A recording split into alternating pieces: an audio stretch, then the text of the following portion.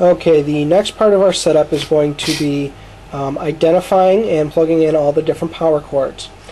Now, the first cord that we're going to talk about is actually coming from your ballast, which is an electronic transformer that changes the power going to your light bulb to a usable form that it gets from the wall. Now, if all the cords that we have are actually labeled, you can see that on one end of the cord it says cool tube cord. That means that this cord is going to the light bulb. On the other side it says ballast cord, which you want to actually plug into a light timer, which we'll talk about in a different section so we can show you how to easily turn it on and off.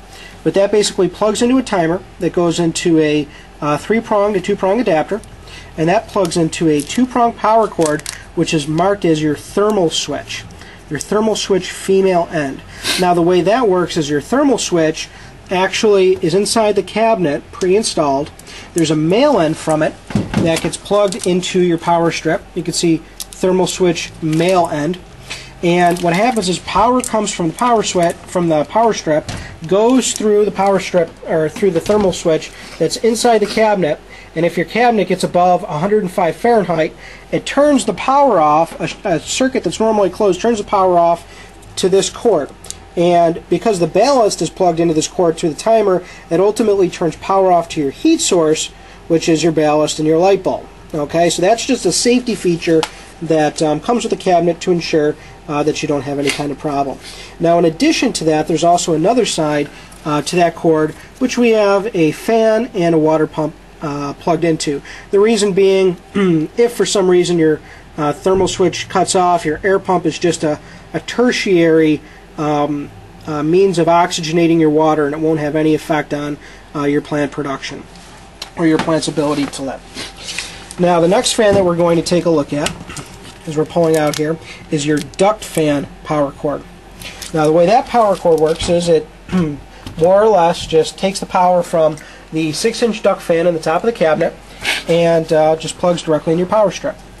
Now, the next one that we're going to take a look at is your bathroom fan exhaust power cord. Now, that cord actually is the one that connects to your carbon filter. Now, all these cords can stay plugged in all the time. There's no reason to have them on a timer. The next cord that we'll take a look at is your water pump, which we actually just ran through earlier, and that just plugs straight into your power strip. Now, earlier in the section, we'd also talked about the fans and their power cords, which actually run right along and plug right into the power strip yet again.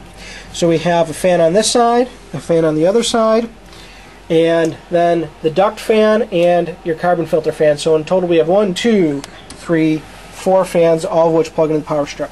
Now, at the very end, we have the AC adapter that supplied the power to your fogger and fogger flow unit, and that we want at the end because it's a large AC adapter, and that way you have room.